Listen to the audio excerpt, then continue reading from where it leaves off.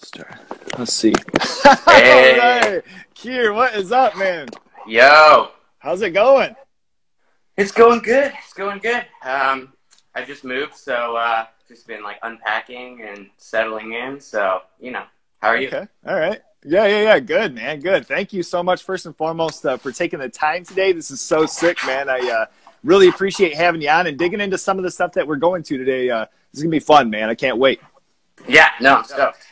So let me start with this as far as, so here on Growing on You Live, I start with an initial introduction question, and then the remainder of the interview is about you and your craft. We're going to be digging into your band's, personal interests music-wise, and then we have one finale question. So first off, let me ask you, in growing up and moving, London, Boston, New York, Toronto, different spots, what is a place that comes to mind that was a favorite local eatery to you? It could be in any of these places, maybe even something recently that you would recommend if my wife and I were traveling through that particular spot. Well, Toronto, I think, is probably the best food city that I've ever been to. Okay. It's got like such a diverse range of stuff. And honestly, my favorite place every time I go back is this there's actually a chain called Ghazal, and it's like a Lebanese tiny little place. Like, you just walk in and they make it fresh, and it's like you can't even sit down. I think there's like one seat or something. That's my favorite spot, honestly. Like, I would just recommend, every time I go home, that's the first place I eat. So yeah. Sweet. Okay. Is there a particular dish that you go that like you can't try anything else? Like, it's just that thing that you have? Oh, I mean, their samosas are insane. Their falafel's insane. I'll get a shawarma. Honestly, anything. Like, all their sides too, like wrapped grape leaves stuff, and I love like Middle Eastern food. It's one of my favorites. So yeah. Dang, nice. Okay, awesome, cool. Yeah, my wife and I do some traveling too, so it's fun as far as having different different people from. I have people from out of the states, people from different states surrounding, and hearing different local favorite spots. I mean, as far as when we do some traveling, I love hearing that stuff. So I appreciate that. Sick, man. I appreciate that. So starting off, initially, I wanted to dig into your musical interests. We have Whelm, we have Phalanx. We're going to dig into some of that, but with your parents, being a little bit more flexible, when you were younger at whatever you're listening and watching. Tell us about early songs, albums, or bands that made an impression on you even before heavy music came into the picture. Well, my house was just like constant music. My dad worked for record labels and distribution and stuff, and so we just had like walls of CDs, like so there was music always playing, and a huge range of stuff, like from jazz, country. My dad was a big country fan, so I grew up on like Hank Williams and a lot of stuff like that. But he also liked punk, and then punk I think was the first stuff that really, I don't know, that I gravitated towards. Like, otherwise I kind of just, whatever was playing was great. But when I heard like early punk stuff like The Clash and the Buzzcocks and Stiff Little Fingers and stuff like that, like the more melodic stuff, but it was kind of simple and catchy, and I really related to that, and that kind of obviously then led me to like heavier stuff. But yeah. Okay. What was it like? Was it an initial kind of? Was there something aesthetically, as far as like sonically, that drew you to it? Was it vocals? Was it the rhythm of it? The fast pacedness of it? Kind of the anxiousness. Was there anything in particular that really drew you with that? Once kind of hearing punk. I think it was just the overall energy, like, and that is a combination of the vocals, the rhythm section. I liked how simple it was. I wasn't into guitar solos or anything like that. Like, I really just wanted it like really boiled down. Yeah, no, I used to hate metal too. Like, I think Slayer was the first band that I finally was like, okay. But I really just wanted it simple and like accessible and just more about a feeling than a technical skill level. Now that's changed, obviously, but yeah. Yeah, so and I think that's something too with with punk and then transitioning into hardcore, within the 80s there, where that was kind of the thing where it was like the energy and the push to it, like that's what you're gonna get. It's not gonna be a whole lot of solos or kind of shiny and polished shit in a sense. Yeah, I like stuff that I could like follow along to, and then that's the thing. And then my dad, I remember he was like, "Oh, well, you like this punk stuff, so you might like Minor Threat and like Bad Brains." He gave me some CDs, and I put in my Walkman on the way to school. I'd ride the bus, and I was like, oh shit. Like, the first time I heard Minor Threat, I was like, what the, it was so fast and just like, you know, so like, you know, boiled down. And then of course, like Bad Brains, weirdly enough, got me kind of into metal and stuff because they really did have incredible guitar work and solos and stuff like that. But yeah, those bands really just kind of like took it to the next level for me. Nice, nice. Okay. You mentioned Walkmans, and that, you know, brings us back to a time as far as, you know, the struggle of, you know, popping in a CD and just hoping to God that it didn't skip. You know, did you have any sort of special, you know, things that you would have to just make it so that that one song wouldn't skip, you know, as far as maybe even trying to hold it a certain way, or was that struggle there on your end too? Yeah, I would like hold it up like this on the bus, like just hold it level. And yeah, I mean, and I was like, it was funny because I was so late to like, I've always been really late to technology. This is my first time on a live stream, for example, and I, you know, even everyone had iPods already, and I was like that kid who still had like the little booklet of CDs that I would bring to school, and everyone's like, "What the hell? Like, what era do you live in, dude?" And then I think I got an iPod Shuffle as a gift on the first TV show I did in America, and they gave me like one of those little shitty little shuffles, and I was like, "Oh my god, I could put 100 tracks on this or whatever." And that, yeah, right. Yeah, that was so cool at the time to me. Did you have some go-to CDs in that catalog that you always had to have on hand? I mean, yeah, Minor Threat. I had like some compilation ones that were like Hellcat. I remember I had like the Hellcat Records compilations. Oh, yeah, nice. So I had like Rancid and Tiger Army and all, like, I don't know, yeah, a bunch of stuff like that. Because my dad would get a lot of them like from friends, like through work. Yeah. And so he would just be like, "Here's all this shit," and then that's kind of how I found more stuff. So. Okay, okay. Was there ever like a time as far as like with skating and kind of getting into that and then discovering different music out of like some of those videos, or even like Tony Hawk Pro Skater? Like, did you discover different bands from those alleys as well? I kind of didn't, like, because I mean I played those games, but I kind of already knew that stuff because again my dad had showed me most of that stuff. And yeah, like skateboarding was never really a huge part of my life. But I hung out with a lot of skaters, and they, of course, were just people who like the same music as me. So, yeah. Yeah. Okay. Yeah. It always went hand in hand too. So I kind of wondered. Unfortunately, I was, in that era as far as skating, but I always sucked. So it was like it was only an amount of time where it's like, all right, I got to give this up and just enjoy the music. I respect it. I respect especially my friends who are still doing it at our age and who don't have health insurance. Like, I think it's crazy. Right. But yeah, no, I love watching people do it, but no, I'm not very coordinated, honestly. Okay. So at a young age, you created a community as far as, something of your own with the common ground of punk and aggressive music.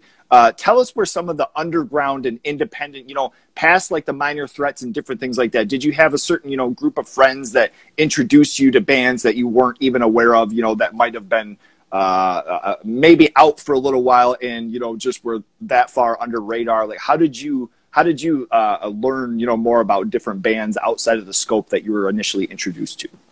Well, for me, actually, like, I didn't have any friends who were into punk. I had one friend in my school who liked punk, and nobody else really liked it. And most people just, like, laugh at how I dressed and stuff. So I just went to go to record stores and just buy CDs. And, like, just spend hours looking through, and, I would even, like, read the back of the CD or, like, the insert, and it would say, like, thanks to these other bands, like, that they toured with. And so I'd, like, go through and be like, oh, okay. And then sometimes I'd try and find them on YouTube or whatever, like, if you could. But then, I'd go and, like, okay, they think this band, so let me see if they have that band. And it was, like, it was laborious for sure. Like, I don't know, people nowadays, like, it's so easy, like, the algorithm just is like, oh, you like power violence, here you go. But back then it was like, and so a lot of record stores. And then when I moved to LA, I started going to shows a lot. And I went to shows in Toronto too, but especially in LA. And then that's how I found a lot of bands, was either seeing them play or, I also do a lot of, like, going to shows and, like, looking at people I thought were as cool as t-shirts and, like, trying to memorize, like, what shirts and patches people have and then go find them on my own. So, like, that was, it was a very different time. But I was kind of on my own with that. And then I finally kind of started making friends in the Toronto scene right when I moved to LA. And then it took me a while, and then I made a bunch of friends here. Yeah. Oh, okay, okay. And you mentioned in, going through the record shops, too, another big thing was always like the cover art. Is there a story or a time that you remember, scanning through the aisles and finding something solely off of the cover art? And if so, what was that, and what about the cover drew you? Just funny, actually.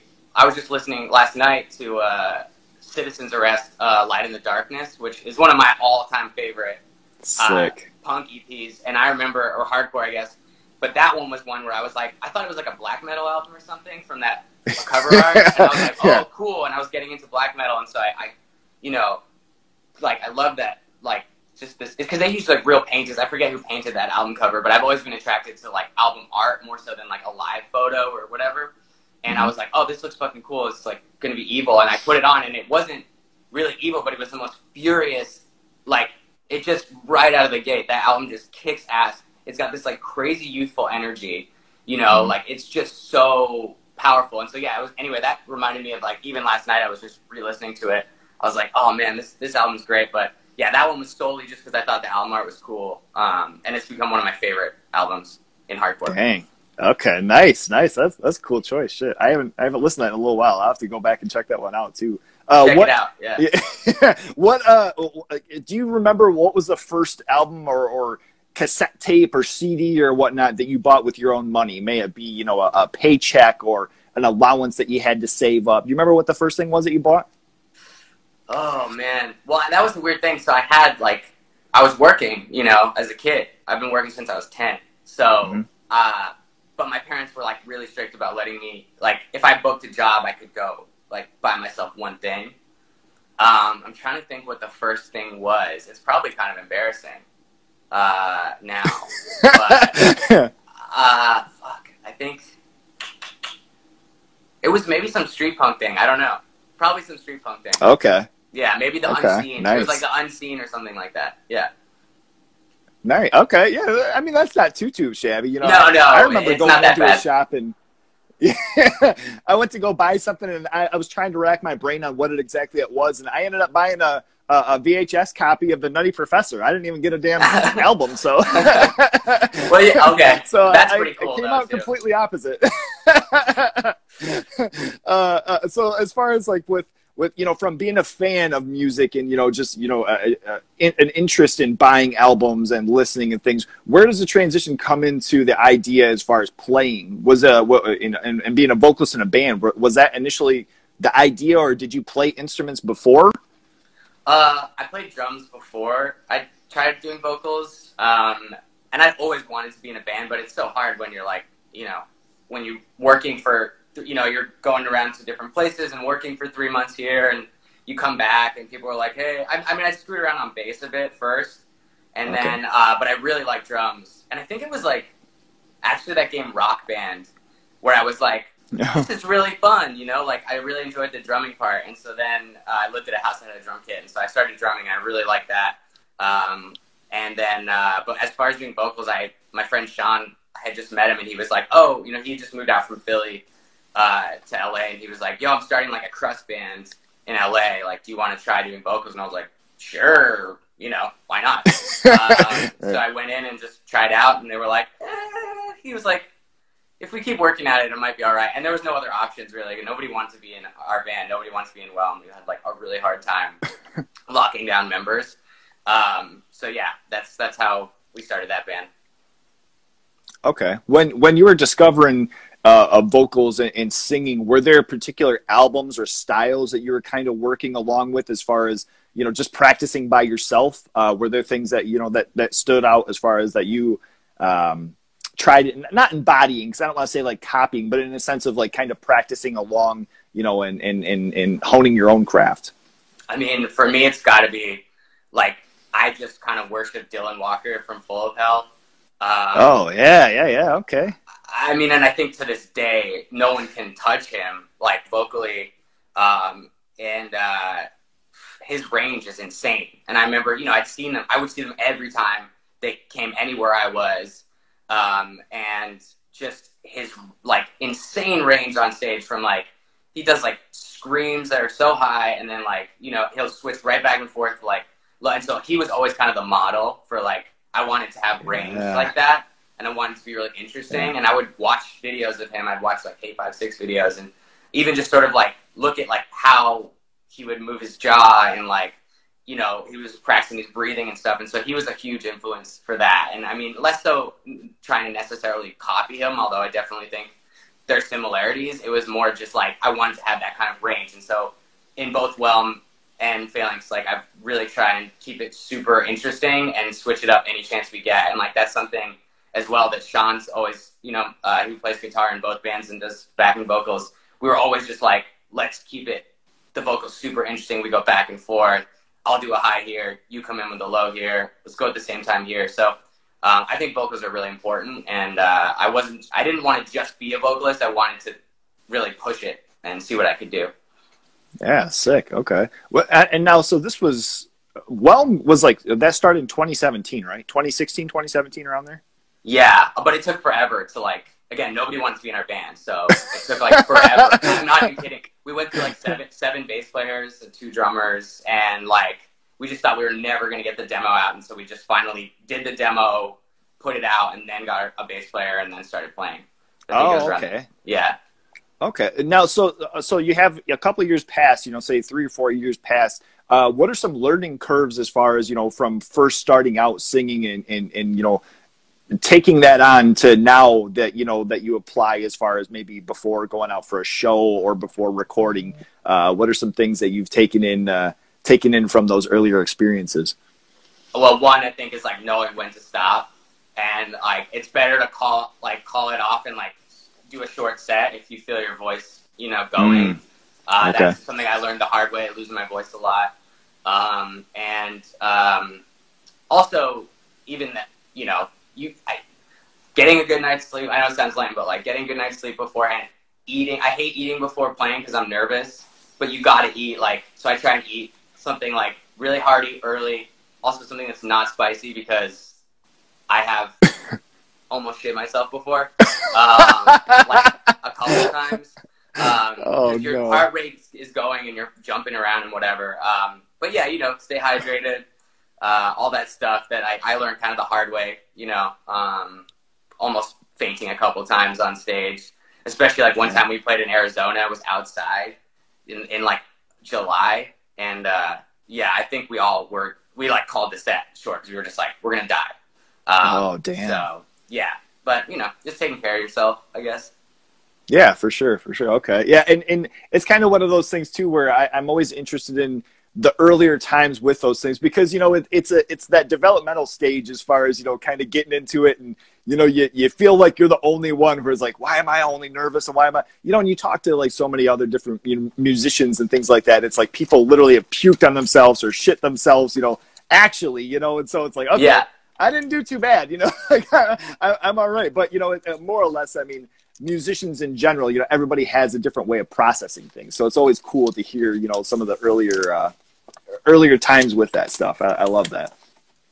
I wanted to dig into next as far as, you know, before kind of getting into your career with acting and different things, your role in the video for Gatecreeper's Desperation. How did that come about? And, you know, just tell us about filming that bad boy. So sick. Oh, yeah. So I had gone to see Gatecreeper. They were like touring with a Feather and Bone. And I went out to Pomona to see them, and nobody was there. It was the weirdest thing. It was like right before Gatecreeper really broke. I also just don't think anyone promoted the show because I was like, where is everybody? But so it was like basically just 20, 25 people watching them. And then afterwards I went to buy merch from them and talked to Chase, I think, a little bit. And I could see him kind of like clocking who I was maybe, but being confused, which I think a lot of people do in like the metal scene. They assume like, are you in a band or something? But then he ended up, I guess they talked about it after, and they were like, yo, that was the kid from It Follows, and who was at the show. And so they like, I was already following, I don't know, Chase on Instagram or something, so he like followed me back and was like, hey, would you want to do this video like in a couple weeks for our new album? And I was like, yeah, hell yeah. I was like, just give me some shirts and I'll be there, you know? Sick. Yeah, and then he was like, okay, our buddy Dylan Vaughn, who directed and shot the whole thing, he's like, he's going to pick you up. We're going to come to Phoenix. I didn't really know any of them. But yeah, just got out there and we basically just started shooting. Like we spent all night in Phoenix just running, like in the fucking really hottest another Arizona story. It's so hot there. We're just running around all night. It was like all this crazy stuff kept happening. Saw like the craziest bar fight I've ever seen. Like literally saw a guy like take out 6 or 7 people. Just like, and we're all just standing there on the street watching this happen. And then the next day they were playing with Drag Into Sunlight, Primitive Man, and Cult Leader in Tucson. So we drove down to Tucson, and that's where we shot the actual performance. And so they just played the song 2 or 3 times. They just like told everybody, hey, you know, we're going to play the song a couple times. And so I would just go around and like stage side and then like run around to the back of the venue, and Dylan would be waiting for me and go and do it again and again and again. And a bunch of people thought I was actually like bleeding out. People were like, some kid got stabbed and he's like running around. But yeah, that was like super fun. And then we just shot some more that night, but it was like very run and gun, which was awesome. And like Dylan did such a great job with it. And, you know, it was very much just like, hey, this looks cool. Run over there, you know, do this, do that. And it was really kind of liberating and freeing, because so much of like shooting in film and TV is just waiting around. And like waiting around and like, you know, sometimes it's usually hours before you even like get a shot off. So to do something like that was that just like crazy was really fun. I had a great time, and we became really good friends, and we've been friends ever since, like with all those dudes. So sick. That's so cool. I mean, and it was one of those things too, that might have been a little bit before then that I realized that you were in a band and had done different things too. But seeing that video, I'm like, what the fuck? Like, what is the connection here? Like, this is so sick, you know? So I mean, kind of going back and retracking. And then you mentioned, as far as, you know, the kind of difference with, you know, shooting that as opposed to, you know, television and film, I was going to ask about, but, you know, you saying, you know, kind of the fluidness of it and the kind of, you know, continuity of it, just keeping it going and getting it done. Was that over just one day that you guys filmed then? It was 2 nights. Yeah. And I think we finished we finished at like 4 a.m. on the second night. Like, we just went out and shot even more and came back, and like, I think, yeah, it was like the sun was coming up, and the Dragged Into Sunlight dudes were like still, they were still just like hanging out outside the hotel, like partying. We hung out with them for a bit. But yeah, like, yeah, that was so much fun. And it was pretty dope because I also got to see, Primitive Man, Dragged Into Sunlight, and Cult Leader, as well as Gatecreeper, and to shoot a whole video. So that was a blast. Sick. Yeah, that rules. Damn, that's awesome. I love hearing that too. I've yet to see Gatecreeper, but I can't wait to check those guys out, because man, they have such a sick energy, and the album that they got coming out and everything too. They got some cool stuff going on. Oh yeah, they're awesome. Like, I've seen them a bunch of times, and they're always perfect. Like, it's exactly what you want. So. Sweet, yeah. Sweet.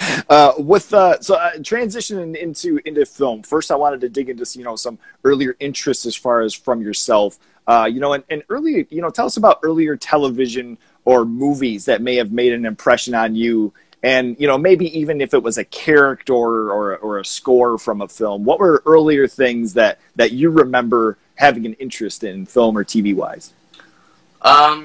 I mean, we watched everything. Like, as much as my parents were into music, they also were so into film. You know, like everything. We had so many DVDs.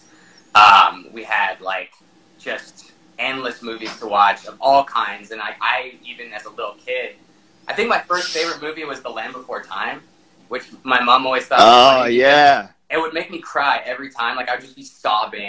And she'd come in and be like, oh, sorry. I got unplugged.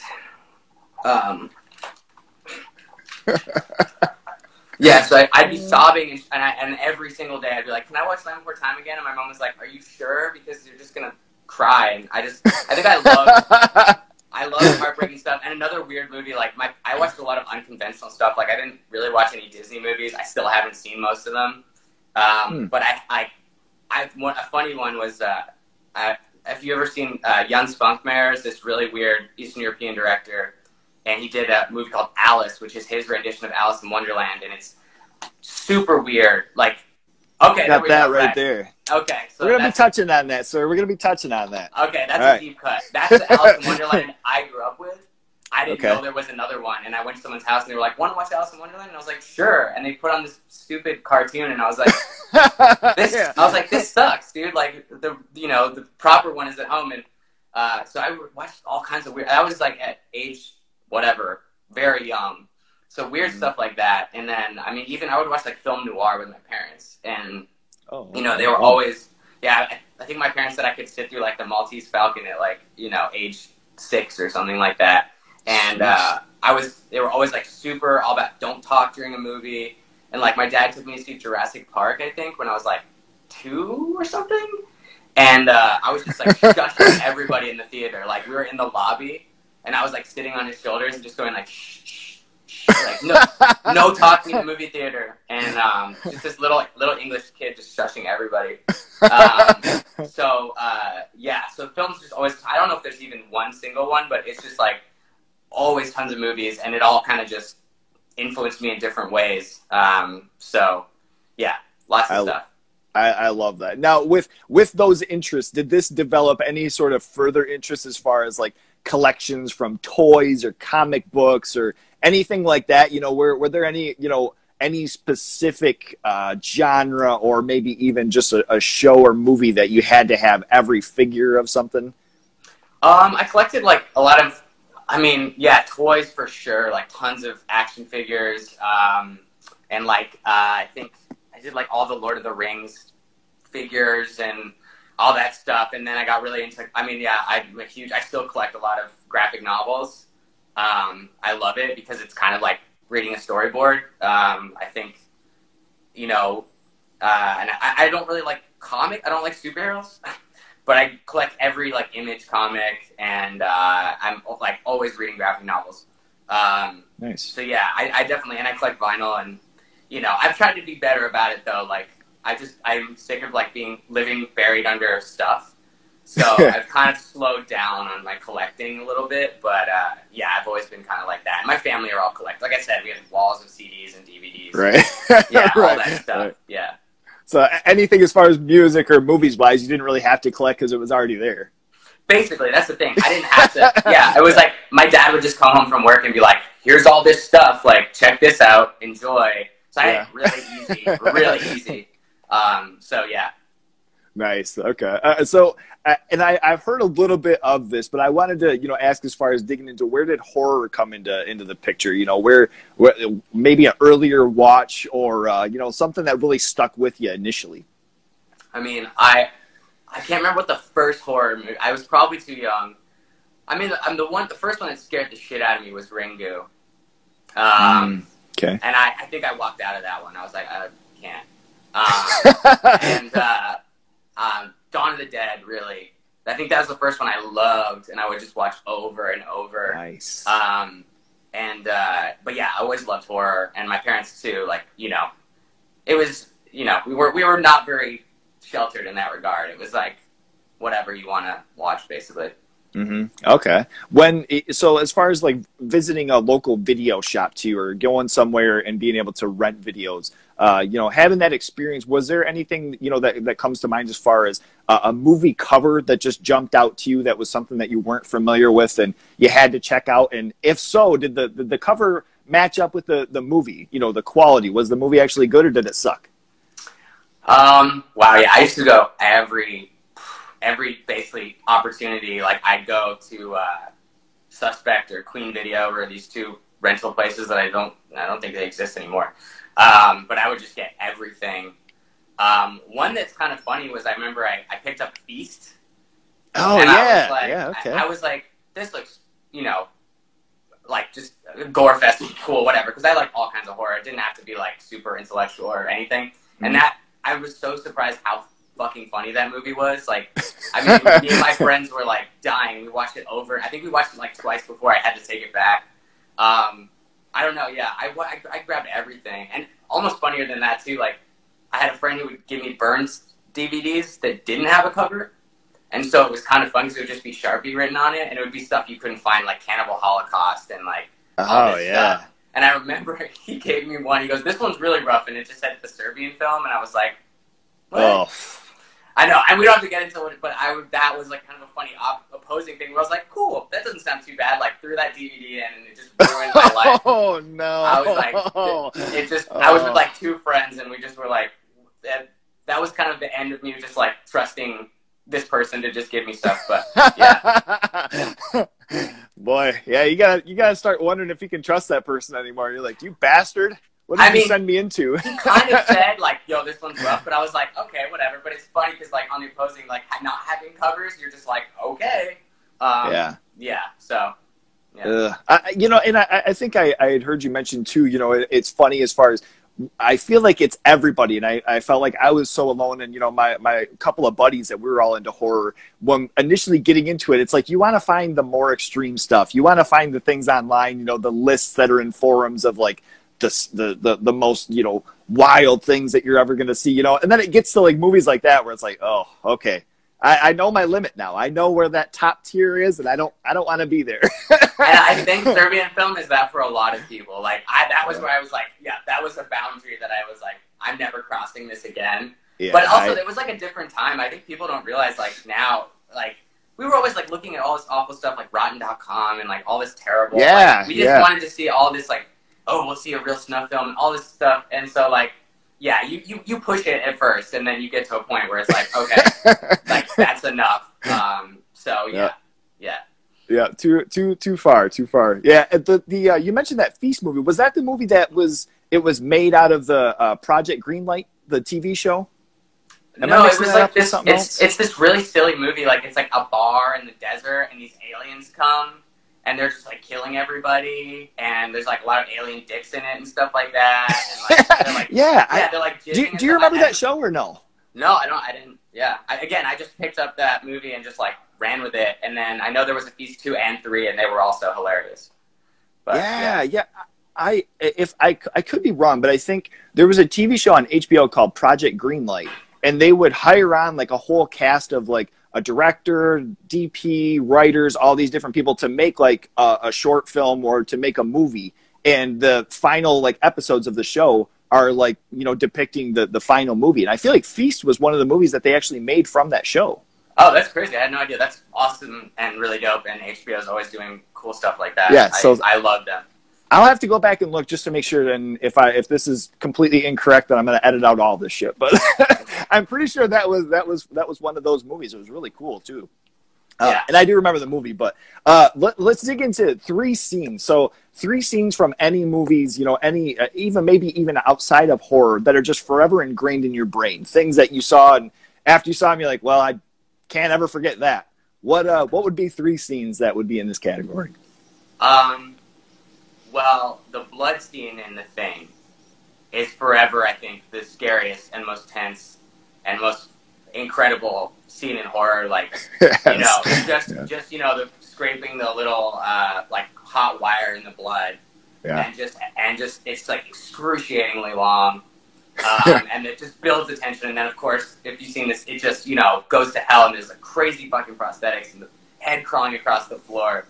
I will never ever forget a single second of that, and I watch that movie every single year. Like, I watch it once a year. It's like a tradition. That's the perfect horror movie for me, and that scene is my favorite. Nice. And another one from horror that's like on the silly side would be like Tokyo Gore Police. Oh yeah. When he gets his legs chopped off and starts like flying around, like they become like jet packs of blood. He starts flying around the room with his legs cut off. Just because that's like hilarious visually. And then another scene from another movie, maybe not horror. Maybe, yeah. I don't know, any scene from Alice. Like, now that I'm thinking about that movie, I just visually, like, you can't forget a single frame of that. So especially like just her like walking through that like depressing field of mud. Yeah. There's the cupboard, and she goes in, like, or at the beginning when the rabbit, pulls itself out of the thing. Like, I always love stop motion and stuff. So yeah, I don't know which scene, but any scene from that. Nice. I love that. One movie you mentioned in Tokyo Gore Police, that same director, he did a movie called Anatomia Extinction. You ever heard of that one? Yeah, I think I watched it at some point, maybe half of it or something. Yeah. Oh, that movie is cool. I was just recently introduced to it through. It's like a newer Blu-ray release, and they're focusing on like that type of Asian horror and different, you know, things kind of alike. And that was their first release. And man, that movie was so cool. I absolutely, and I've always loved Tokyo Gore Police too. So I was like, well, I don't think I'm going to be too bummed out. And man, that movie was sick. That movie is awesome. If you haven't gotten to check it out, it's a good one. I think I may have started it and I need to give it another shot. So I will definitely do that. The same insanity that you get from Tokyo Gore Police, that's like, you give it, you know, maybe 20 minutes or so and you start seeing just that same type of approach. And it's like, okay, this is like Evil Dead meets, I don't know, way sillier shit going on. Yeah, I love that stuff too. Like, I think that's the craziest part too, is like, I think there's like, people are very divided in horror, whether you like art house, super smart horror, or you like gore stuff. And I'm somewhere in the middle. Like, I just think there's value in all of that. And those kind of movies are more of comedy for me anyway, you know? Yeah, so. Yeah, totally. Breaking into, you know, your acting as far as, so you mentioned at the age 10, did you say 10 or 11? I'm sorry. 10. Yeah. Okay, so at the age of 10, which is, I mean, absolutely crazy, you know, you broke into acting and having roles at a young age and developing, you know, did any of these roles or any movies, you know, that you watched at a young age develop irrational fears? You know, anything that, you know, now that you're a little bit older, you're like, why the hell was I scared of that? And, you know, how did you get over those things, if so? I mean, I used to be, like, really scared of the dark, obviously. Okay. And I had this weird fear that if I, like, went to sleep, I would die and then, like, not be able to, I just wouldn't wake up. And so I would, like, stay up and just try and stay up all night. Like, I was like, I'll just beat it, you know, I'll get till tomorrow. And I eventually just, like, pass out from exhaustion.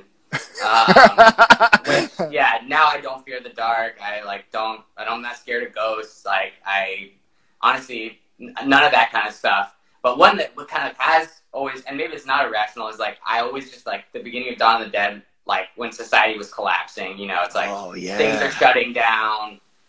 It's that last ditch effort. Like, you know, the TV broadcasts are going down and stuff. That's always stuck with me and still kind of freaks me out. And just the idea of society collapsing, and even kind of the beginning of the pandemic sort of felt. Dude, I was just going to say that. Like, and you know what? In a weird way, too, I kind of was sort of getting off on it a little, like, just in terms of, like, kind of living out this fantasy where I was like, oh, shit, like, everything's shut down, and, oh, no, flights are being grounded, and, like, a virus is, like, tearing apart, you know, the world, and, I mean, it's awful, but it was, like, some part of me was like, oh, my God, this is, like, it's like the beginning of Dawn of the Dead, you know? It was just, it felt like, maybe this is it. And, yeah, that's kind of always, like, that one sticks with me, with, like, this feeling of, like, things starting to sort of collapse and the fabric of, like, society kind of crumbling away. Yeah, so, totally. Yeah. And watching movies like that, or seeing, you know, something like the original Dawn of the Dead, you know, when the initial pandemic, you know, started and that all started happening, did you kind of feel like you were, like, prepared? Like, I know what to do here. I think I'm going to make it out of this shit, you know, no matter what. I kind of did. I was like, okay. Well, I was like, well, you know, I mean, we got to get somewhere remote. We need water and, you know, whatever, you know, food and fuel. I mean, I refused to go run to the grocery store and fucking load up on toilet paper and all that dumb shit. I was like, I'm not doing that. Yeah. You know, I was just out of principle. I was like, this is ridiculous. But yeah, no, I did in a weird way feel a little prepared for that. So yeah. Yeah. Nice. Yeah. I just remember like when all that started happening, obviously like it's tragic and so much loss, and not to make a joke out of it, but you know, out of trying to make light out of the dark situation, you know, it's like, man, where's the closest mall? You know, let's see. Hopefully, maybe if there's one that's shut down, even if you know, if all else fails, we'll just go to that bad boy and try to figure out a shelter type situation. Yeah. No, I mean, and again, like totally agree with you. Like, you know, there was, I mean, at a certain point, it was like, of course, I was like, this is terrible, this is awful, this is preventable, and like, this is like so awful. But at the same time, part of me was just like, is this like that thing that I always, you know, fantasized about as a kid? Like, is this going to be a survival situation? And like, yeah, I mean, you know, you do a lot of thinking when you're also just like locked inside with nothing to do. Yeah. So, yeah. So as far as your roles, I wanted to dig in first into the anthology Tales of Halloween, and tell us about the track that's playing in your short. You have Sacrilege BC.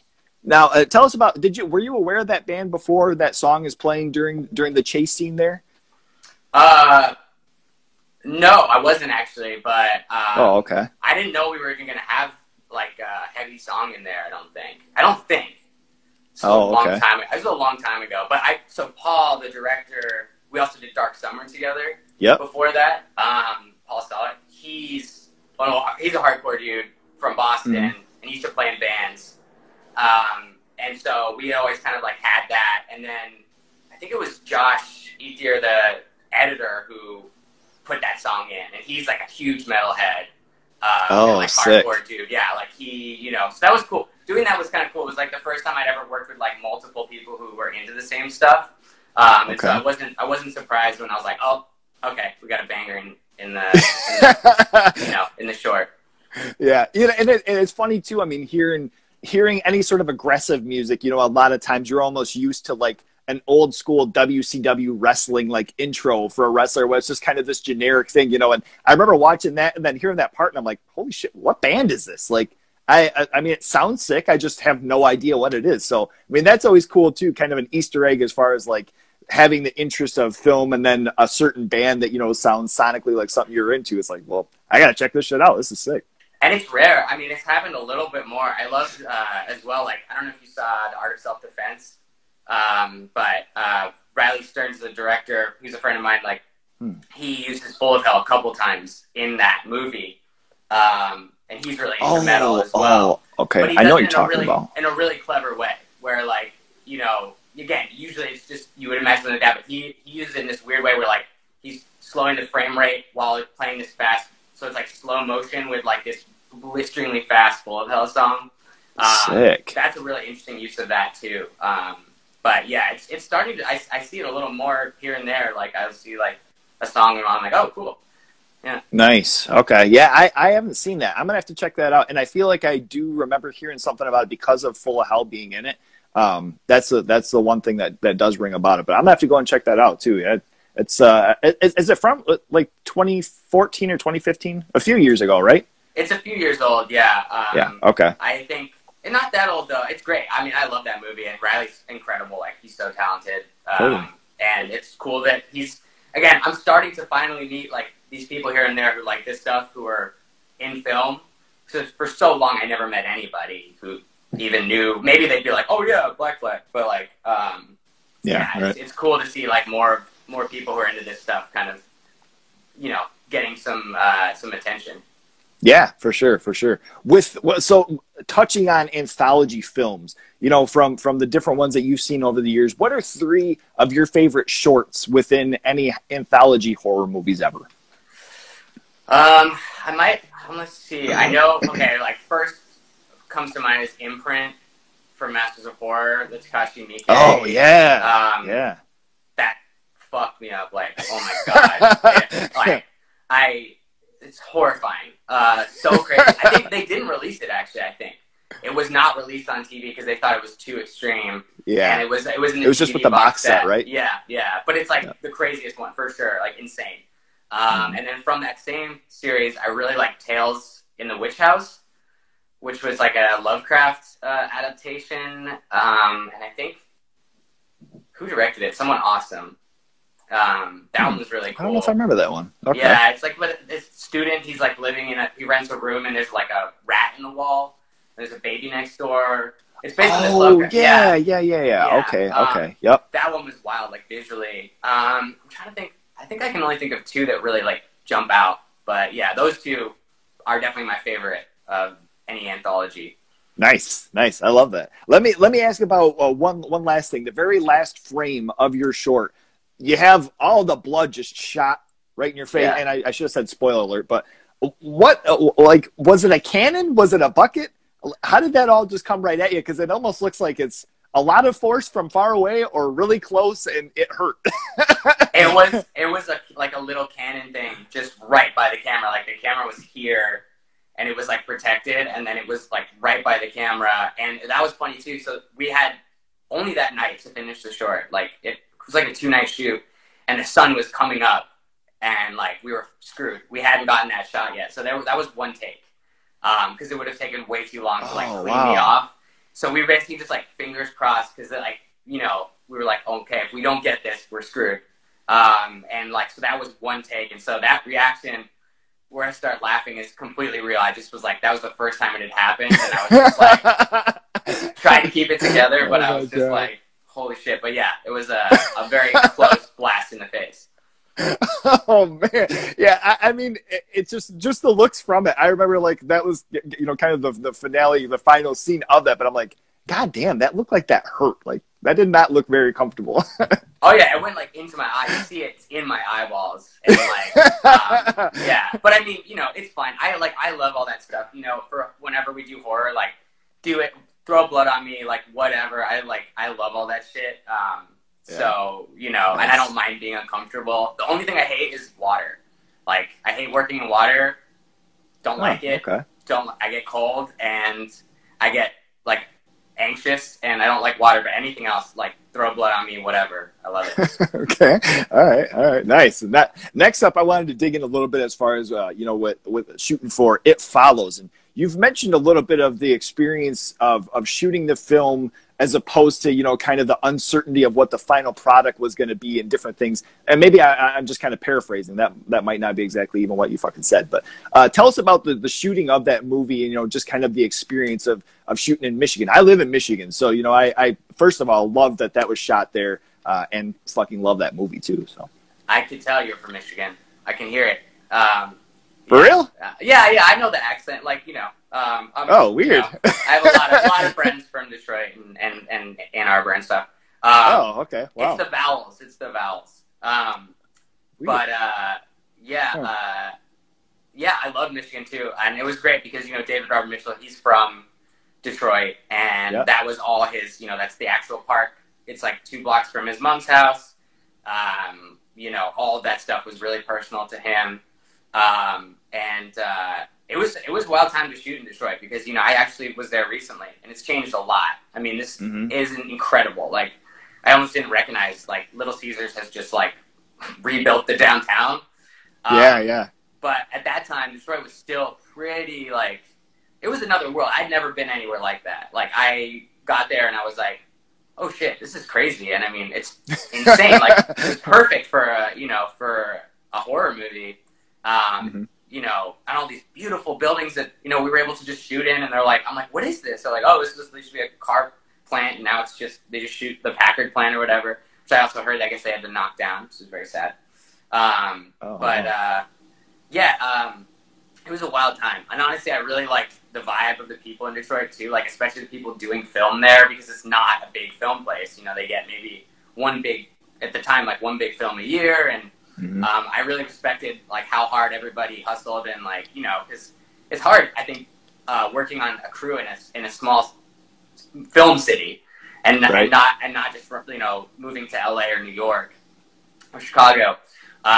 So that was really cool, and yeah, I mean, we had a blast. Like, honestly, I turned 21 the first week we were there, so lots of fun. We partied a lot, and you know, when you're 21, you can also literally, like, you know, wake up on 3 hours of sleep, which I often did because we'd be, like, partying till 4 and then, you know, wake up and go shoot for 15, 16 hours. Damn. Yeah, it was pretty fun. Like, and we, had such a blast there. Definitely screwed around. Like, there was, like, I was being crazy. Like, I remember we were up in, like, some small town, like, in northern Michigan, like, basically in Canada. And, we were at this hotel, and, like, we just, like, partied our last night in this hotel, and I actually barricaded Olivia Lucardi in her room. Like, I built, like, she went to bed early, and I built an entire wall of, like, stuff. And so when she opened her door, it was just, like, completely blocked. Like, we were just being, you know, like, crazy, you know, like, I don't know. But that was really fun. And also just, like, an incredible experience, like, working with David Mitchell and, you know, Mike Ulakis, the DP. Like, the two of them are just, like, it's wild being around them because they're both quiet, but they're just doing, like, genius shit all the time. And you're like, you know, I'd always be like, hey, what are you guys doing? And they're like, don't worry about it. So it's this weird thing where you kind of knew you were in the presence of greatness, but you didn't know what they were doing. Wow. Okay. Yeah. Did that ever bring any sort of, like, uncertainty as far as, like, was it ever a thing as far as your performance? And, you know, you mentioned, like, did that suck? Like, should I do it again? And they're just like, you know, and just kind of let it go? Or was that ever a thing at all? David was, like, very free about it. I mean, I basically play him in the movie. So we talked a lot, but it was always like, it was very interesting because he would go, you know, he'd go, I'd say, hey, David, I don't really understand this. And he'd go, what do you think? And I'd be like, well, I think that he's doing this. And he goes, oh, interesting. Okay. And like, would walk away. So he, you know, I think he trusted me a lot. He trusted all of us a lot. But he was there. It was just like a very strange relationship, but I felt very secure. Like I knew that he would tell me if I was really, really off. Yeah, I mean, I think the uncertainty was more so like, is this going to be scary? Is this ever going to come out? Like, you know, when you're working with a movie that's that low budget, you know, I've done stuff that you finish it and then it disappears for like 4 years, you know, and doesn't see the light of day. And so, yeah, but it was an incredible experience. Like, I truly just, I don't think I've ever, before or after, had anything quite that interesting film-wise. Oh, so. Okay. Yeah. You know, and I can say, I mean, I tried making this to where I wasn't asking like 90 questions, and I have a ton of different things too, but I do want to mention one that went under my radar that, you know, kind of in my research I picked up on was Window in the Ground. And man, that story was Castle in the Ground? Like, Jesus, I'm sorry. Yeah, Castle in the Ground. Yeah. Man, and all the performances in that with Alex and yourself and even Nev, like, it was insane, man. I mean, like, some of the stuff that you've been a part of that, you know, even with that movie not being horror, you know, there's certainly a lot of aspects where it's like, shit, man, this is some dark, hard material to dig into. But, you know, performances with stuff like that, I mean, certainly that's cool. And, you know, I appreciate the work even outside of horror that you're doing. Yeah, I mean, I think usually it's dark stuff, like, regardless, that I'm always attracted to. And, you know, like, I get sent different stuff, and I think my reps, like, my agents at times are just like, I'll be like, oh, I want to do this one. And they're like, really? Okay, another, like, brutal movie that, you know, most people are not going to be able to sit through. And I'm just like, yeah, no, I'm like, that's the stuff I like. I like really dark stuff. Like, you know, some of my favorite films are, like, I mean, I always talk about, too, one of my favorite movies that, it's not really a horror movie, but it's, like, the most fucked up movie I've ever seen is Come and See. It's a Russian film. And, like, it's just excruciating to watch. But I can't look away. Yeah. Okay. I don't think I've ever seen that before. It's a weird one. Definitely check it out. It takes place in Belarus during World War II, and it's about a kid who joins, like, the resistance against the Nazis. And, like, apparently he was hypnotized during the shooting by the director. And, like, the performance is wild. Like, this kid's face from the beginning to the end is just, like, he ages like 40 years in the course of the movie. It's crazy. Check it out. Oh, Come and See, you said it's called? Yeah, Come and See. Damn. Okay. Yeah, I will have to check that out. Jeez. Yeah, that's great. You know, I mean, and like another thing too, within, you know, Castle in the Ground, there was, you know, like seeing Alex Wolff and the character and, you know, the part that he brings into it. I was just like, man, does this guy ever like get a role with just a normal fucking family that loves him? Like, that poor dude. He doesn't want him. He wants to push it. He's always pushing it, like, you know, and he, you know, had a whole process, and I guess, yeah, it was like method kind of. So he was like, yeah, sure, punishing himself in that movie, and like, yeah, I think he just, it's partially, I'm sure he could do stuff like that, but I mean, maybe much like me, is just attracted to like really dark stuff and you know, challenging stuff.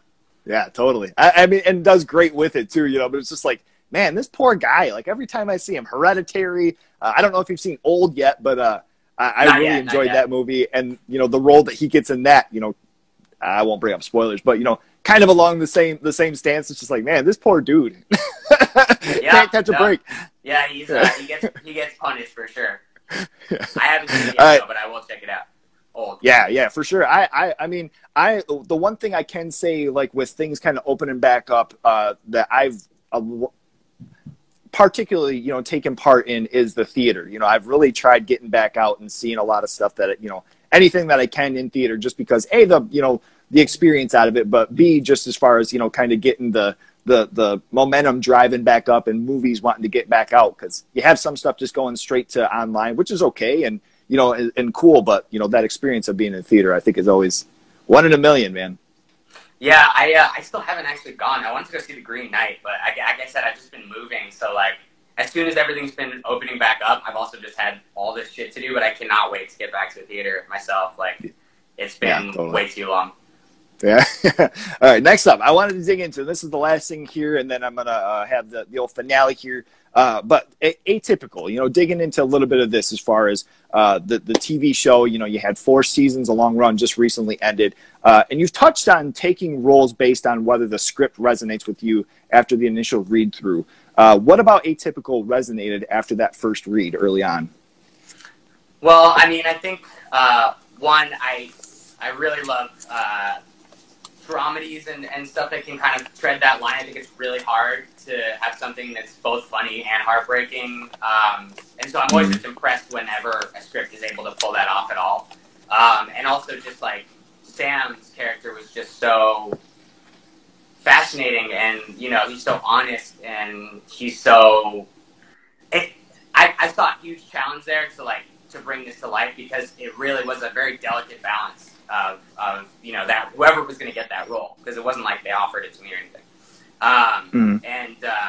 And also that it wasn't like super precious, you know. I think like that Sam, you know, is flawed, and you know, I could tell even just from the pilot that like he was going to have probably not the easiest time over the course of the show, and you know, have some dark moments, and yeah, it was just like such a unique script that I just, you know, I was hooked immediately.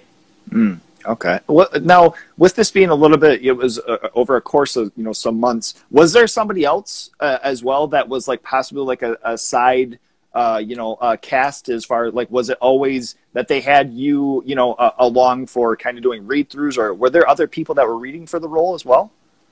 Yeah, I mean, I was just going... I mean, obviously they read through, but...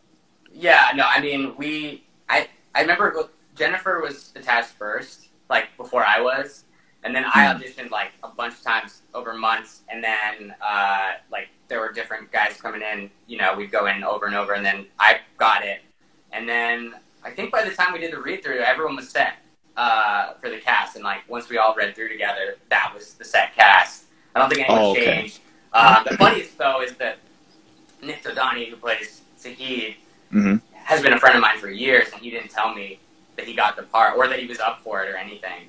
So that first read-through, he, like, walks to the door, and I'm like, what the fuck are you doing here, dude? And he was like, dude, I'm playing Zahid. And I was like, dude, like, why didn't you hit me up? Like, you know, you could have hit me up. I would have, like, put in a good word for you or whatever. And he's like, no, I didn't, you know, I just wanted to get it on my own and surprise you. And he loves surprise. He actually did the same. He's, like, all about surprises. He totally tricked me. He was like, because he's from Phoenix, and one of the last shows Phalanx played was in Phoenix, and he was like, oh, I have a friend who's into metal who lives in Phoenix. What's the details for your show? I was like, cool, whatever. And then, of course, in he walks. Like, he just loves doing shit like that. Like, he happened to be visiting home, and I was like, motherfucker. So, yeah. That's a side tangent, but, you know, yeah. Okay. All right. You mentioned, you know, as far as with the tryouts and with read-throughs and different things, in an initial 2.5-hour meeting that you've mentioned that you had with the creators, what were maybe even initial concerns that were expressed about the role? Or on the other end of that, what were different attributes that you felt like that you could possibly bring to the role that no one else could? Yeah, I mean, I think it was always the thing of, like, again, when we're balancing comedy and drama and making this as real as possible, there was a lot to talk about. And, you know, a lot of it was just also just talking about, like, and I think what I maybe brought to it that I think reassured them was, like, my own experiences with people on the spectrum, which I have a lot in my life. And the fact that, yeah, I mean, several different, you know, people in my life and friends of mine are on the spectrum, and even from a very, very young age. And so I think, like, you know, there was that, which was a big help. Not that, again, every person on the spectrum is at all alike, but, like, I think just, you know, having been in that world and known even, you know, families with people, you know, friends with siblings and whatever. And yeah, I think, I don't know. To be honest, I don't know exactly what convinced them. Because I don't understand why anyone is all that convinced by me when they meet me. But, like, yeah, we kind of just talked about everything in life, and what we liked, what we didn't like, shows we liked and didn't like. Yeah, I don't know. It was a wild meeting. Okay, all right. You mentioned the audition process as far as spanning over, you know, the span of, you know, a course of months.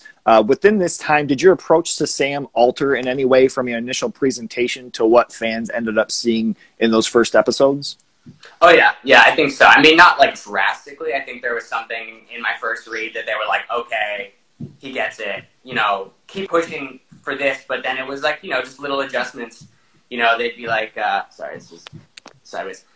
You know, they'd be like, okay, we're going to try one that's a little more broad, or like that's a little, you know, it's almost like they were still figuring out the tone of the show. And so it was like, I was having to adjust to like what they wanted to see that they could possibly like change the tone of the show and have it work still. So, but I think at its core, you know, the way I played Sam didn't change too much. But it was more so like the world around Sam. So it was like, this is Sam in a more broad comedy, or like, this is like a paced up version, or maybe this one, it's like, let's just take all the comedy out. Yeah, I don't know. It definitely changed a lot, but you know, they want to make sure that that you're going to be able to handle what they can throw at you as well. Like as they're figuring out what the show is going to be, you know, they need to know that you can kind of play ball. So. Okay. Yeah. Okay. I remember in one of your interviews you had mentioned as far as, you know, consistency being a major factor and a major thing in, you know, your approach with playing Sam. What were some specifics as far as that you made sure to maintain as far as consistency with the role, especially when returning from breaks, as far as maybe even mannerisms or reactions or expressions, you know, things that you know, consciously kept in the back of your mind, like I have to remember to kind of keep this up?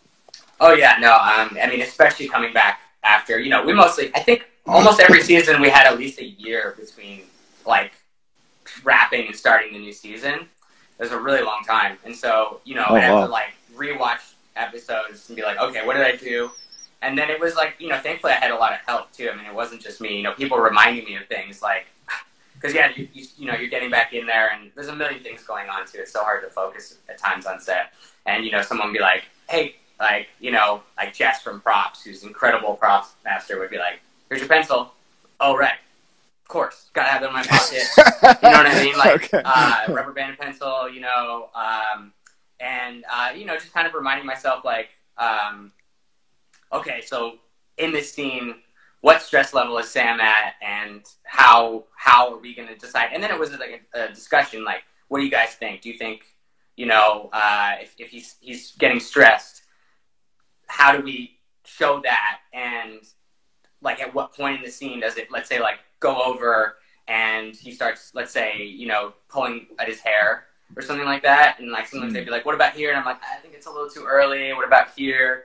But yeah, there's a lot. It's like, you know, kind of relearning a whole thing. And it got easier, I think, as we went along. Like, I think the last season was probably the easiest, because, I mean, I'd already done 28 episodes as Sam. But even so, it's like, it's always, you know, I'm like, oh, right, okay, I got to remember that, like, okay. And I'll even catch myself doing a take, and I'll be like, what am I doing? Like, we need to do that again. Like, that was me, you know. I was way too much Keir in that. Sorry, you know, sometimes also it's like 6 a.m. and, you know, you're just like drinking your first coffee and you're like, you know, give me a minute, I need to redo that. And that was cool. Like, everyone was so cool about that, you know, and kind of let me decide ultimately if, like, we were good to move on, you know. Mm-hmm. Nice. And I guess lastly with that, and this isn't really necessarily anything I had prepped, but, you know, with it just being the 4 seasons and a little bit shorter, it still felt like by the end it was fulfilling. It was a story that it wasn't, you know, a whole lot more, you know, grasped. Obviously, I think fans want more. But I think it was one of those things that by the end, you know, it was, you know, it was fulfilling to have the ending that we did, you know, be able to move on and, you know, kind of grasp onto different things that, you know, particular actors or directors, you know, with the project, you know, have done since or are going to be doing in the future. Was that something, you know, on your end as well, that you know, were very happy as far as when the end came about and, you know, kind of the final moments of the show? Yeah. You know, I'm a big fan of, like, British TV. Like, I think 2, 3, maybe 4 seasons and you've told the story. I'm not a fan of especially like a lot of American television where it's like 24 episodes and like 8 seasons. I just don't think anything really can be all that interesting or like consistently good for that long. And I think stories have a beginning and they have an end. So I was like, 4 seasons was great for me. I think, you know, I also, it was great because we knew going into it that it was going to be the last season, which I think, like, when I was on the United States of Terra, like, we didn't know. We thought, like, we had another season coming, so it felt like we kind of got cut short. But with this, you know, it was established. Right. They were like, you're getting 1 more season, 10 more episodes, and it's going to end. And so I think going into it knowing that was good. It was like, okay, this is it. And I think it ended on a great note. I mean, I never thought, I guess I can't spoil too much, but I never thought that Sam would actually accomplish all the things that he accomplished. And so it was great. I don't know. I'm happy with it. And again, I think everything needs to end. Like, some people, you know, they want things to last forever. I understand. I agree. But I'm like, no, you know, it's like sometimes some, you know, horror movies, like I only really love the first 3 Dawn of the Dead movies. Land of the Dead's pretty cool too. But like, you know, after a certain point, I'm like, I'm good. For me, it ends with like Day of the Dead, maybe Land of the Dead, but that's it, you know? Yeah, for sure. You know, and I think it comes into too with certain times, you know, how there's that special flame and you have that, you know, original cast or people that are, you know, behind the cameras, and then you start losing some of those people, or, you know, slowly. That's where, you know, all of a sudden things just kind of diminish a little bit. And I think it's nice to have that and to, you know, be able to say, okay, this is the end and this is where, you know, we're going to finalize the chapter, and hope you enjoy, you know. So I appreciate that. You know, I love that too. So. That's good advice for sure. It's got to be, you know, it's like, you know, nothing can last forever. I don't know. Yeah. All right, man. Look, this is, you know, I'm already a little bit over our hour here. I don't want to take up a whole ton of your time or your day here. This has been absolutely amazing. I do have one finale, but this is your opportunity as far as to let everybody know, you know, maybe some things that you have coming up. Anything new with either of the bands, whether you're recording or in the process of booking some shows. This is your time, my man. As far as stuff coming up, I just joined the cast of this HBO, what is it, Max? HBO Max, show called Love and Death. I'm really excited about. Sweet. So, yeah, that's coming up. That'll be the next thing I do film-wise or TV-wise, whatever. It's a limited series. And then music-wise, like, we have some stuff written. It's just been so hard, like, you know, just getting back into music. We would definitely like to do another Phalanx album, and have, you know, been, you know, working on stuff. Whelm, we have a partially recorded album, but yeah, it's hard. Oh, dang. Life gets in the way, but hopefully, you know, they will get done. We never like scrap stuff, you know. We always finish what we start. I know some bands that I'm like, they'll just like scrap a whole LP, and I'm like, oh my god. You know, like, some of my friends have written some incredible stuff and then just been like, yeah, whatever. And that always pisses me off. But yeah, so there'll be more music coming. And then as far as shows too, I don't know. I mean, it's like such an interesting time right now. Sorry, we've been talking about maybe doing some shows here and there, but we'll see. We'll see what happens. Yeah, for sure. Yeah, it's a good balance as far as keeping in mind too, because I myself playing in a band, it's always a conversation of like, well, what is safe right now? You know, as far as like, yeah, you know, personally and selfishly, I want to go out and I want to travel and I want to play shows and, you know, do this or this, but you know, you try to think of as far as even if not yourself, you know, wearing a mask, like all the people that, you know, might end up attending, or some of the people that might end up attending, you know, people getting sick, and it is hard right now, you know, as far as all that too. So, I mean, hopefully something with like some studio time, or at least being able to practice and, you know, hang out with the friends and being able to play music, you know, should, that's always suffice too. Shit. yeah. I mean, honestly, yeah, it'll just be good to like do anything, but I love playing live. I've always been really about playing live. Like, to me, that's a big part of it. And I can't wait till it's like fully safe, and maybe if enough, you know, the vaccination rates get to a certain point, you know, it'll be truly safe enough to like play without any of those concerns. But it is a hard one right now. We'll see. I mean, it's like everything changes every 5 minutes. It's like all of a sudden it's like, we're good, and it's like, no, we're not. And So even with film too, it's like our restrictions and COVID rules and everything change every like 5 minutes, and yeah, it's a weird world to make plans in right now. But yeah, anyway, but yeah, thank you so much for having me, and yeah. Totally, man. Totally. All right, really quick here, if you don't mind. Do you have a minute more? Yes. Okay, I just wanted to make sure. I was to say, if you had to run, I completely understand. No, the one thing is my phone is dying, so but will go until it dies. Yeah. All right. Well, you had mentioned in another interview, you mentioned this bad boy here, Alice, and in Jan Svankmeyer's work, and it kind of brought me into the idea of having a movie that might be portrayed as a kids movie with some creepy content. And I wanted to dig into 3 movies and just to see if you've seen them and what you thought of them, or if you ever heard of them. So the first one here I wanted to ask you about was The Watcher in the Woods. Have you ever seen that bad boy? No, that looks cool, though. It's a Disney movie. It's from, I think, if not early 90s, the 80s. Anchor Bay released it, which they've released tons of horror stuff. But initially, it gets released, and there's tons of creepy shit about this family that moves into this house, and there's these ghosts and apparitions out in the woods that it's too much for kids. But it was always portrayed to be a kids movie. I want to check that out. I love that stuff. Yeah, that movie's sick. So that's my first recommendation. My next one I wanted to ask you about is the old Ernest Scared Stupid. You ever watch that one? I think so. Is it dark? I don't remember it being dark. Is it? It's got like these trolls in it, and the trolls, when they grab the kids, it turns them into these wooden dolls. Yeah. There's just some moments where it's like, it just doesn't seem like it's necessarily for little kids, and certainly has some creepy elements to it.